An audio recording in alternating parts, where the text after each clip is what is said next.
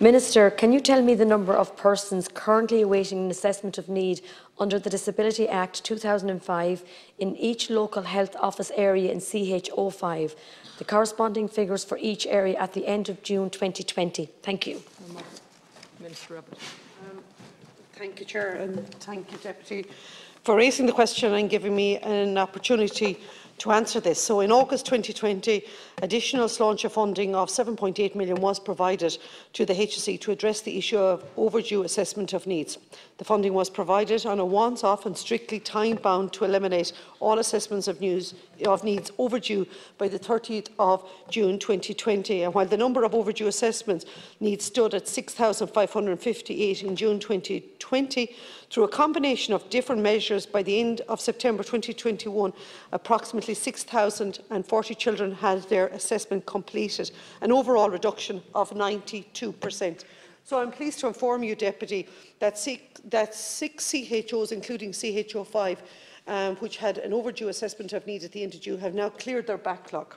The breakdown of the 643 overdue assessments were Carlow Kilkenny 80, Tipperary South Riding 111, Waterford 168, Wexford 284. The number of overdue assessments at the end of June 2021 in CHO5, which is the latest figure available, was reduced to 180. There were 19 in Carlow Kilkenny, 54 in Tipperary South Riding, 59 in Waterford and 48 in Wexford. The Deputy will also be aware that the 91 children's network disability teams will be reconfigured in the coming weeks, and in Budget 22 we are providing additional funding Deputy, for the recruitment of therapists and admin staff. So the whole focus now at this moment, as Minister Donnelly has said, we're changing to a more agile approach in how we're now going to do the interventions. While we have cleared the assessment of needs, now it's all about intervention. The OTs, the physios, the speech and language, the behavioural therapists, the psychology, and us all working together as a collective team within health to ensure that our backlogs are starting to clear, reducing our waiting times for the delivery of service. And I'm confident with the 10 million that Minister Donnelly has allocated to me within Budget 2022 that work starts now. And the HSEs are in a position ready to deliver it. Thank you, Minister. And I do again want to welcome the funding of 7.8 million. And this funding was crucial. And the reduction of the 92% in the waiting list nationally is very impressive. And I know that this was something that you had been committed to, because I know, and I wanted to welcome you when you came to Carlow, you had given that commitment, and I do welcome the reduction again, and particularly in my own area, Carlow Kilkenny.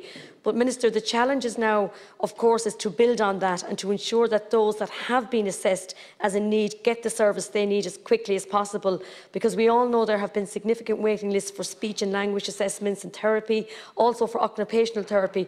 We all know of the waiting lists for young children, and like Minister, this is so important. So can I ask you, what are your plans with your department to do this again?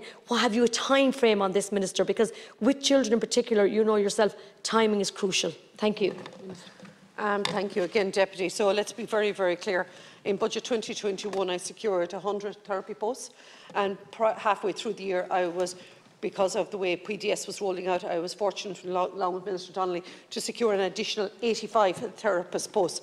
Coming out of this Budget 2022, it's 190 therapists, admin staff. So when you think about that addition to the teams, that's 91 teams, we're adding in the admin staff as well. The whole purpose of the admin staff is I have speech and language, OTs, physios already filling out their paperwork. I need them delivering the intervention. I need them delivering on that service. So the whole purpose of having those admin staff will actually ensure that our therapists are delivering the service. I am confident with the 10 million that my action plan in relation to start reducing the waiting list, reducing the backlog, and reducing people not getting those horrendous letters. And it's important for me to say it, Laskin Corla, that the horrendous letters that the HSE send out without actually having a full assessment done is very unfair on parents. Thank you, Minister, and I want to welcome that the letters are sent out from the HSE are really unfair on parents, and that's unacceptable. I know that's something that you said you would also address with me, and I want to welcome that. Also, I want to welcome all the new posts that you have, 190 therapists. I mean, Minister, that is pure dedication and commitment, and I know how committed you are. Can I just ask you, will you be setting targets for assessment and treatment? So if someone was, to contact, their occupational therapist or whatever, that there will be some sort of a time frame now, because I do know how committed you are. And I just think, again, Minister, communication is absolutely vital here for the parents, for the children, but also I think the HSE need to play a bigger part in this, because I do think there has been definitely lack of communication there, and I would ask that you would work on that. Again, I want to thank you for getting all this funding in the budget, because I know how hard you have worked to secure this. Thank you. Deputy, thank you very much. So you asked the question there in relation to timelines. I'm a stickler for timelines. So in actual fact, there will be KPIs set completely, and let there be no doubt about this. I will know exactly how many are in each exact team around the country. I will know exactly what the caseload is. I know exactly, and I will be meeting with the HSE on a monthly basis with each of the CHO9s or CHOs, and out of that I will have the team leads, and they will tell me exactly what they're delivering on OT, speech and language physio, psychology and behaviour, and I will monitor them on a month-by-month basis, and once a month then I will sit down with all the team leads within disability. So there is no hiding here in relation to the delivery of service. There is no hiding under the rock from actually not knowing what's going to be done. There's going to be open transparency, and I'll save every deputy the problem of putting in a PQ to wonder exactly where we are, because I will be releasing them on a monthly basis. There's no hiding on this. We need to ensure that there's complete and utter delivery of service for the families, and most important for the little ones that need that access timely intervention. That's why I've been allocated the 10 million that I'm very grateful, Minister Donnelly, to have received.